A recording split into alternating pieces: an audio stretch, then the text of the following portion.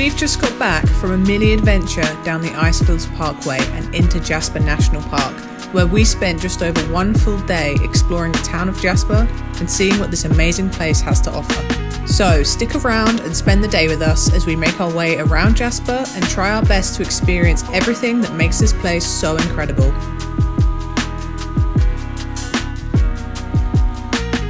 Yesterday evening, we arrived into town and checked straight into our motel, Mount Robson Inn, where we've booked a room for the next 2 nights. Having just spent the whole day exploring the Icefields Parkway, we decided to take it easy for the rest of the night, and we made the short walk into town and found a place to share a couple of beers and eat some fried food, ready for our full day of adventuring tomorrow.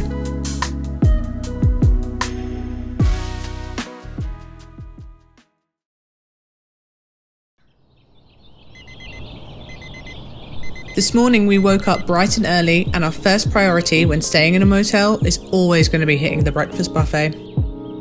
So we made our way into the breakfast room, poured ourselves some coffee and annihilated our breakfast bagels in front of this view of both the parking lot and the mountains. Then we headed back to our room to get ready. We packed up the car with our stuff for the day and we hit the road. Our first stop of the day is going to be just a 10-minute drive away from where we're staying, away from the town of Jasper and back towards the Icefields Parkway, back through the ticket booth and into Jasper National Park. Hello, good morning. It's 8:30 and we've just arrived at our first trail of the day. The first one we're going to do is Valley of the Five Lakes. We're the only ones here, apart from that deer.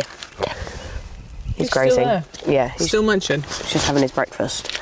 So apparently we're a little bit early, so don't worry, we have our bear spray. We are prepared, because I feel like if we're going to see a bear, it's going to be now. It's first thing in the morning, no one else has been here. And it's a lovely morning. The sky's blue. So yeah. The weather said it was going to snow today, all day. So I was a little bit nervous. We woke up, opened the curtains, blue sky. Beautiful. Yeah, it's glorious. Beautiful. We just came into the park from the Jasper side, obviously. This is like a 1.5 kilometres from the ticket barrier to get in. And the road conditions say fair, so we think it has snowed at some point along the whole 250 kilometre road. But yeah, hopefully it'll be fine tomorrow when we have to go home. I'm sure it will. Danielle's nervous. She doesn't like driving in the snow. Fun fact for you, I hate driving in the snow, or even just the idea of there being snow while I drive. I just don't like it. We don't get snow in the UK. Don't care for it. I hate the snow.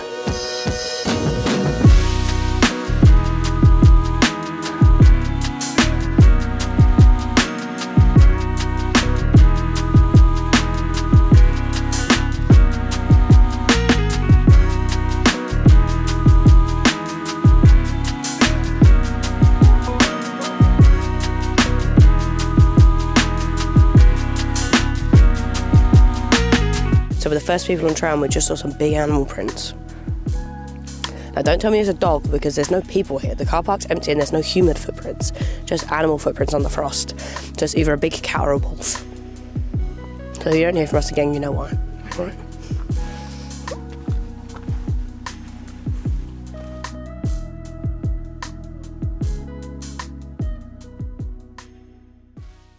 We finally found the Blue Lake.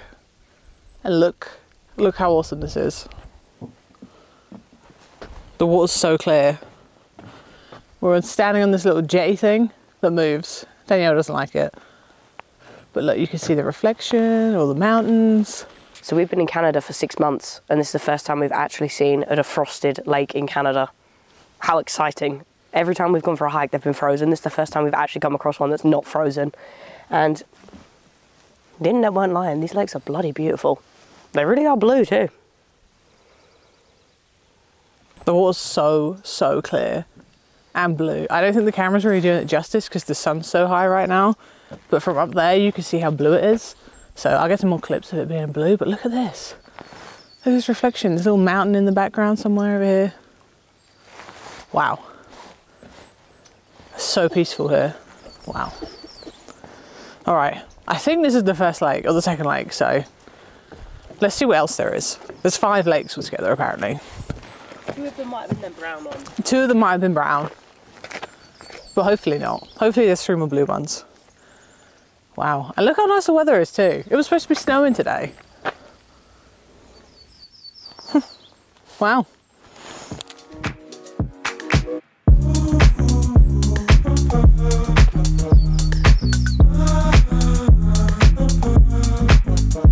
Fourth leg.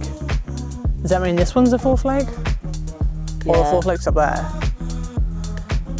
I might need to get a map out, I don't know.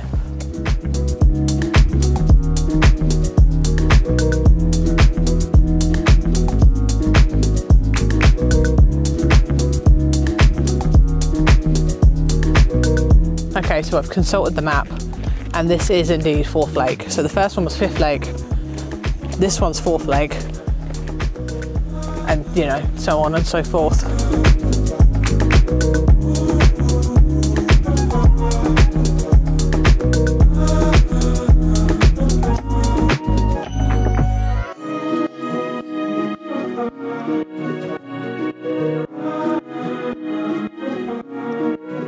I don't know if it's because we're here early in the morning, but it's really, really still and the reflections are amazing.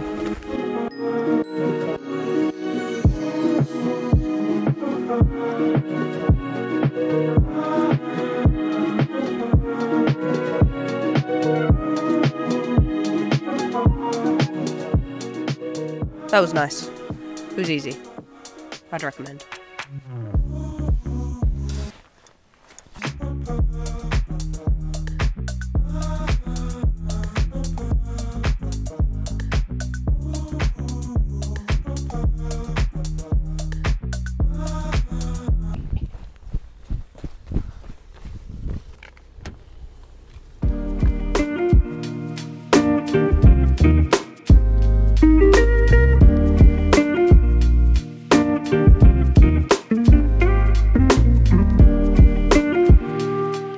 We've arrived at stop 2 of the day, Malign Canyon. This is a 4.3 kilometre out and back trail with 130 metres of elevation. According to Brenna's phone, it's going to take us 1 hour and 13 minutes. We tend to be a bit quicker than what it says. Well, when Brenna's taking photos, we're not, so I'm probably going to say we're going to be an hour and a half. It's a gradual downhill on the way there, and then it's back uphill on the way back, apparently.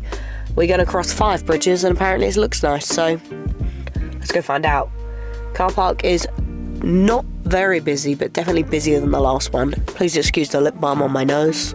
I've got a cold and I've got a chapped nose, so I've had to use a lip balm on the end of my nose, which is why I look a bit greasy. And why I'm wearing sunglasses in the car, because you don't want to see what monstrosity these are hiding. Because I ain't looking fresh today, alright? But I'm on holiday and I'm making the most of it. So let's go for a hike. The weather's still glorious. I thought the clouds would roll in by now. It's now 11 AM and it's still lovely. So let's go, and let's hope we don't bump into a bear. I think it's going to be really nice in summer, but I think because not all the snow's melted, it might not be as nice. I don't know. I mean, we're still going to go. So my suspicions were correct. It's dry. There's no water in it. It's really cool. It's really cool. But there's no water.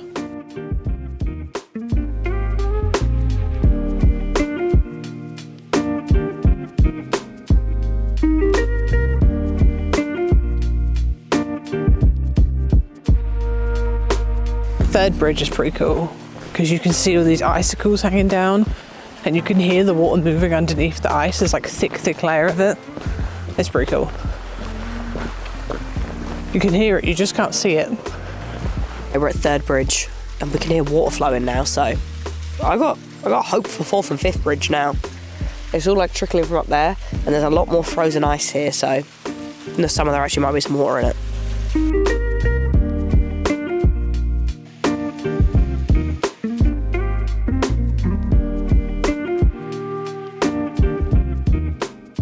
So the good news is we found the water.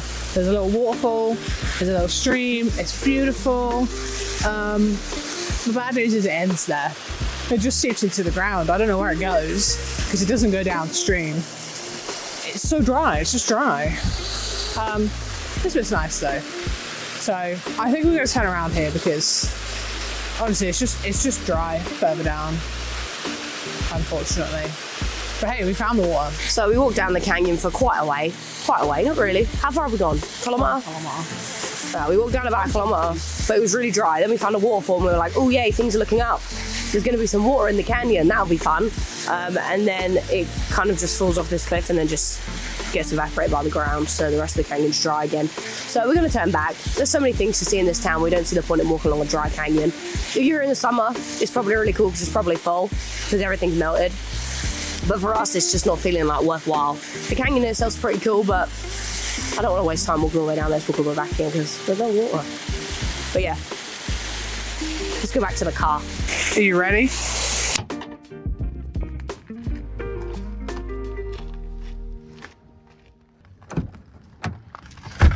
Ah, my foot!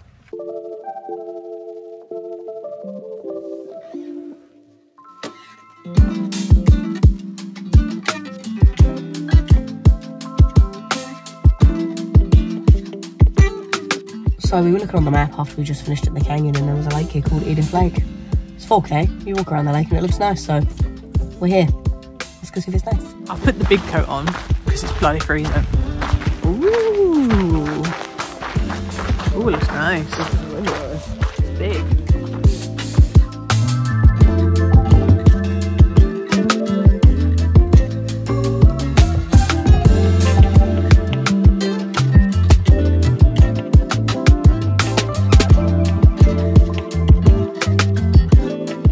So this is Edith Lake, and we kind of just drove past it and I thought, that sounds interesting, so we stopped and we're doing the little loop around it, which is like 4K.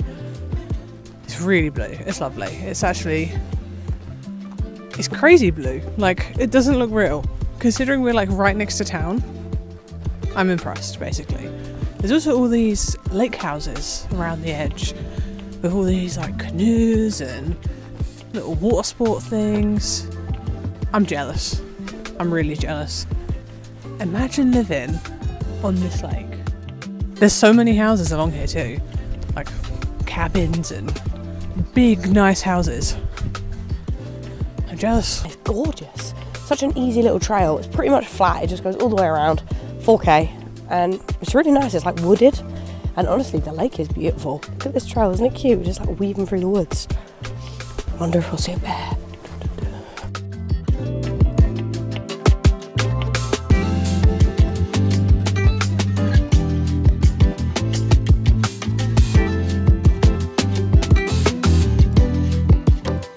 So, things I've learnt on my walk around Edith Lake. Squirrels don't like me. Rich people like water sports. This lake's really blue.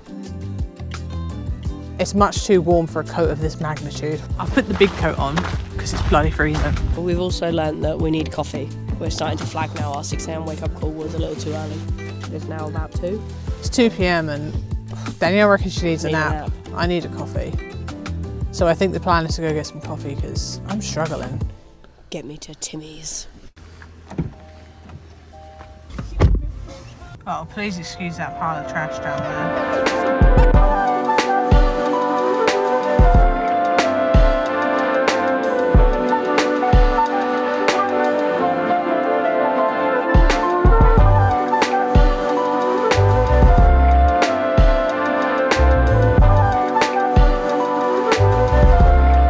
After grabbing a couple of much needed coffees from Tim Hortons, we headed up to Pyramid Lake. This stop was just a quick one, with the lake only being around 6 kilometers from the town of Jasper. So we drank our coffees in the car and we headed towards Pyramid Island for a quick afternoon stroll.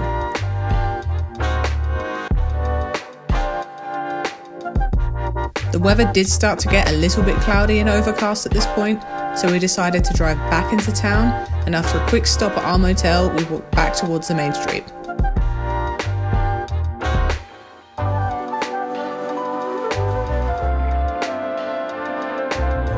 Looking for a decent beer, we decided to pop into Jasper Brewing Co. and have a cheeky pint. My favourite was definitely the Babe Tangerine Dream, which tasted like an orange Fanta and a beer combined, which is right up my alley. Choosing a place for dinner was up to Danielle, so we ended up at Montana's, just down the street, which was not very memorable to be honest.